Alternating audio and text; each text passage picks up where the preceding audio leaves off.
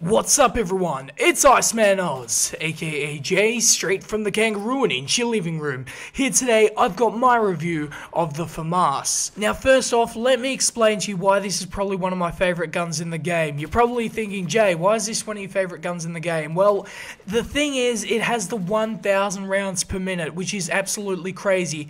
In theory, it actually has the fastest time to kill out of all of the assault rifles. Of course, the recoil patterns is what you have to keep in mind. The recoil patterns seem to be of a left of 0.35 and the right pull of 0.55 with a vertical recoil of 0.35, which is pretty bad, but with the attachments that you can put onto this, it can actually balance it out and you'll still have the 1,000 rounds per minute with the same damage output of every other assault rifle with a maximum damage of 25 to a drop-off of 19.4 at long range. The other thing that can be a detriment is the 26 rounds in the clip. Obviously, most other assault rifles have 30, but the thing is, the 1,000 rounds per minute can take down people very quickly.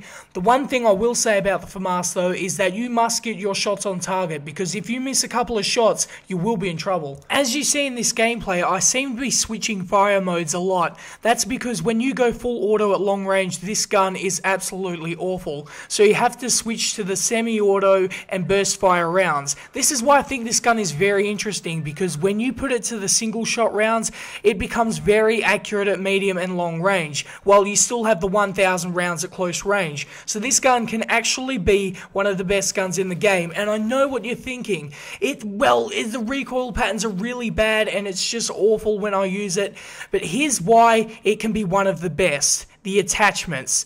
Now, the first attachment you want to put on is a sight that doesn't take too much of the screen and zooms in pretty quickly. I recommend an RDS or a Cobra RDS.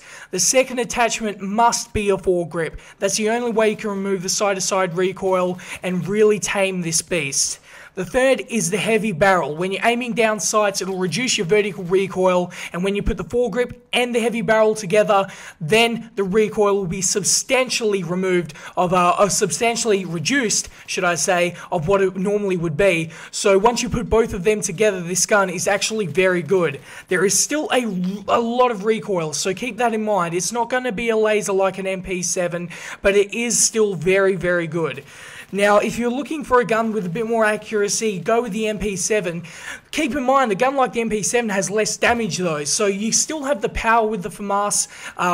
And the other thing is that the FAMAS did get actually nerfed quite a while back. It had so much more accuracy with all these positive stats, but to me, this is still actually one of the best assault rifles in the game, and I'm not just saying that. I really enjoy this gun, but this is just my personal preference. You may have a different one. I know a lot of people don't like this gun, but for me personally, it suits my play style.